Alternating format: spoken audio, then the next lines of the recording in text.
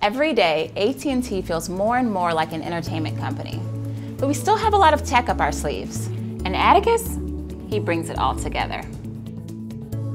Do you want to know how it works?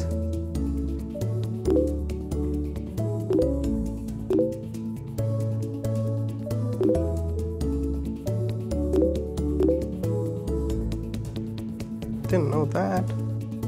He's a goofball. It's hard to believe he's not real. I bet he's a team of college students that get paid to act like a bot that acts like a human that watches the same shows I do. Oh, he's definitely real. Well, sort of. More like functionally active, but he keeps it real. What other shows do you like?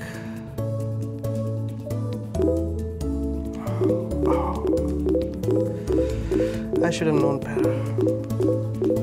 He's a work and entertainment